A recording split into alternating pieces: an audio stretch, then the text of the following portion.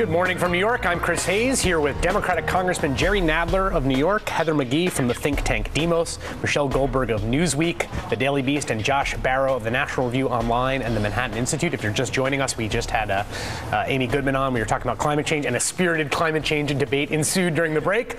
We now turn our attention to Republicans who have finally met a tax cut they don't love. The payroll tax cut extension set to expire on December 31st. What is it about this particular tax cut? President Obama is for it. It's a progressive tax cut with a real stimulative effect. And this week, a Democratic bill to cut the payroll tax even lower, which would have been paid for by adding a small surtax on incomes over $1 million, was denied an up or down vote despite the backing of a majority of 51 senators, not enough to overcome a Republican filibuster. And a Republican plan to cover the cost of a payroll tax cut by cutting salaries and jobs of federal workers also failed, with a majority of Republicans voting against their own plan. Still, Republican leaders seem to understand the political costs of opposing the tax cut, and so they are trying to attach a grab bag of special interest giveaways in order to turn chicken excrement into chicken salad, as John Boehner was reported to have said to his caucus. I'm paraphrasing. What's so interesting about this, and Josh, I want you to respond to this. I'm going to play a little bit of sound from Obama in a second. So there's two theories about what is animating Republican objections to the president, right? There's the good faith theory and the bad faith theory. And the good faith theory is they oppose his policies because they think they're substantively bad. They will bring more ruin, create more uncertainty, hurt the economy. The bad faith theory is that they want the economy to be bad because it will be very hard for Obama to be reelected if the economy is terrible. And for me, the initial opposition of the Republican caucus to the payroll tax cut is pretty strong evidence of the bad faith theory, because it's very hard for me to think that they actually think it's bad policy. It's something they've supported in the past. They supported the first time around. They pushed for it to get it in the stimulus. They suggested it the first time around. And here's Barack Obama essentially making this case. Now, this really should not be controversial. A lot of Republicans have agreed with this tax cut in the past. The Republican leader in the Senate said it would, quote, I'm quoting here, it would put money back, a lot of money, back in the hands of businesses and in the hands of individuals. That's what he said. Another Republican leader said it would help small business owners create jobs and help their employees spend more money, creating even more jobs. One Republican even called it a, quote, conservative approach to help put our economy back on track. So what's the problem? Josh Barrow, what's the problem? Well, I think there are a few things here. I think Republicans have a good faith objection to the millionaire's tax to pay for the thing, and I think that's because they view this as one of several bites at the apple to drive up the top income tax rate, coupled with the taxes that were part of the Health Care Act that are about a 3% surtax on high incomes, the expiration of the Bush tax cuts, and Barack Obama's push for additional millionaire's taxes on top of that. So I think that they feel they need to hold the line on that issue. I think also I think that Republicans, there are two ideas that I think liberals think Republicans hold that are incompatible. Because I think Republicans in Congress honestly don't believe that Keynesian stimulus works. I don't think that they think that a tax cut like this affects economic performance because it's temporary. Permanent tax cuts, Republicans believe. But they make Keynesian style arguments in favor of tax cuts all the time. When there's a surplus, they make arguments for tax cuts that we need to give money back to taxpayers. When the economy's in bad shape, they make Keynesian style arguments for tax cuts all the time. And they never previously have said tax cuts ought to be paid for. Right. John Kyle said, well, expenditures have to be paid for, but tax cuts should never have to be paid for until now, until this tax cut. Now you got to pay for it, and they don't like to pay for it. And this is a question, I think that there's a larger thing. Obviously, I agree with you that fundamentally the Republicans don't want the economy to improve, don't want anything that the president does to succeed in moving the dial on jobs. But also, it's a question of who actually has economic value in this country, right? I've heard so many Republicans really just scoff at the idea that unemployment insurance can create jobs. Eric Cantor, even when trying to get his caucus to vote for the payroll tax cut, said, yeah, I can't defend it economically because there isn't really economic sense around the payroll tax cut, but it puts money in the hands of people, and that's always good. It's this idea that the people of economic value in this country who can really create jobs have to be either wealthy heirs or, millionaires, billionaires, people who are already wealthy. The idea that working people can have an influence on economic growth, it's just counter to the Republican Josh, Party. let me come back to you because I cut you off. Yeah. Well, this is Republicans not believing in Keynesian economics. They don't think that the mere act of putting money in people's pockets creates jobs. I think that there is some. Well, a payroll tax cut is everybody's pocket. This isn't that progressive a policy, so I don't think it's not everybody's. It's more progressive than some of the other alternatives. It's more progressive than some of the other alternatives, right. But it's, the people who get the most benefit from this are people with high incomes, people in the Republican base, people in, the top quintile or the second quintile do very well under this policy. So I don't think that it's about stiffing the poor to oppose this. No, it is. But let me jump in real quick, just so everyone's clear. Payroll taxes cut out at just over $100,000, right? So it doesn't have the incredibly regressive effect of, say, the Bush tax cuts, which are income tax cuts, because those rates keep going up and up. Because what you only pay in the first 100,000, right. It's a more progressive cut than you would get. It's $1,000 for somebody a year for someone making $50,000 a year. Mm-hmm. It's $2,000 for someone making $100,000 a year. For someone making $25,000, it's $500. Right. So in that sense, it's regressive. Now remember, in the stimulus bill passed 2 years ago, there was the make work pay provision, which was $400 to every taxpayer and $800 to a couple up to a certain income. That was very progressive. That was very economically stimulative. The Republicans refused to extend it, and what they suggested as the alternative, which the president and the Congress went along with, was this Social Security tax, which is less progressive, less stimulative than that other thing was, but still stimulative and still important now. I think there are two things Republicans want from tax policy. One thing they want is they want to constrain spending, and they want to essentially starve the government of revenue. And I think they're not very concerned about that right now because the deficit is already so large and revenues are already so low. I don't think that they view this, especially because it's a temporary one-year tax cut, I don't think they view this as a vehicle to achieve long-term shrinking of government. The other thing they want is lower marginal tax rates to encourage people to work on rich people.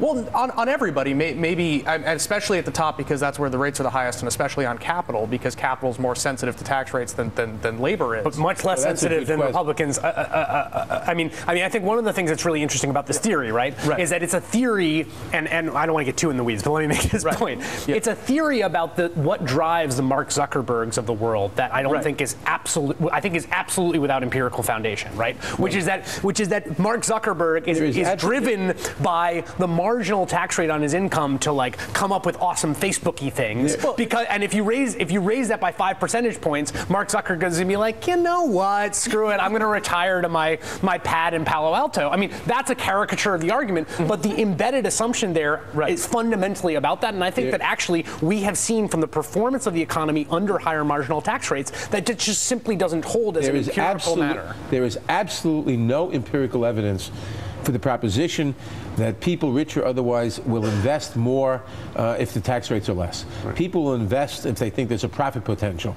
And whether that profit potential is taxed at 30% or 40% is not going to make a difference. I will say wrong. I would say to a point. Obviously, if we came up with 100% confiscatory tax, you would see people's behavior change. I want to talk about the 90% tax rates under Eisenhower. You saw plenty of investment. But you never had 90% tax rates on capital. That was only on labor income. Capital gains rates were only about 25. I want to talk about the politics of the push for this political for the payroll tax cut with Jen Psaki, former deputy communications director at the White House. She will join us just after this break.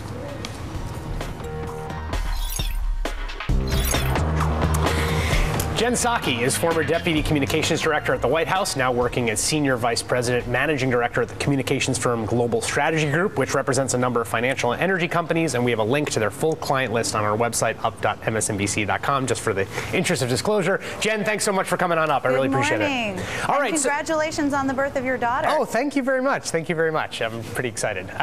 So I want to talk about the political argument here, and I wonder, has the New York Times ran a story, and I think it was probably about 5 or 6 months ago, and it was supported by polling, that showed that if you poll Americans, most people don't think their taxes have been cut under Barack Obama, despite the fact that most Americans have received a tax cut. How much of that wedge between what has happened to people's taxes and what their perception is, how much of a problem is that politically for the president? Well, I think what we've gone through over the last 3 years has clearly been one of the most challenging economic recoveries in not just a generation, probably a couple of generations. And the Making Work Pay tax cut, which I know was discussed in the last couple of minutes, was very effective. And economists and the nonpartisan CBO said it was very effective in stimulating the economy. But sometimes people don't notice when there are a few extra dollars in their paycheck every month or every 2 weeks. So it was hard to notice. But I think it's important to remember here that when we're talking about the payroll tax cut, we're talking about $1,500 in the pockets of families making $50,000 a year. And when families know that is coming, that is something that they can save, but that is something hopefully they're going to spend more at the grocery store, they're going to spend more at Target, they're going to spend more buying books for their kids, whatever it may be. That's a lot of money, and that's something that can not only help people get by, but it can help stimulate the economy on a very everyday and real basis. Just so people are clear, because we've had a few different numbers flying around, if we extend the current tax cut, which is it would be $1,000 in the pocket of people making $50,000. If they even increase the tax cut, which is what the president's pushing for, then it would be $1,500. That's right. I apologize. No, you were right. I just want to make sure, since we had two numbers cited. Do you think that?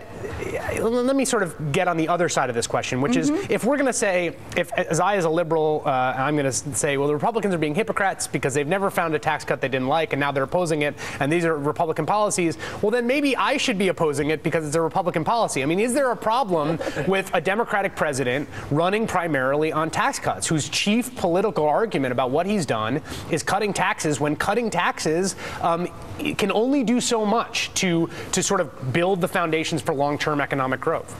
Well, there are many different versions of cutting taxes, and one of the very important points here is that cutting taxes for the highest income, you don't have to take my word for it, you don't have to take the word of anybody on the panel. Any economist and any private sector analyst will tell you that is not an effective way of stimulating the economy.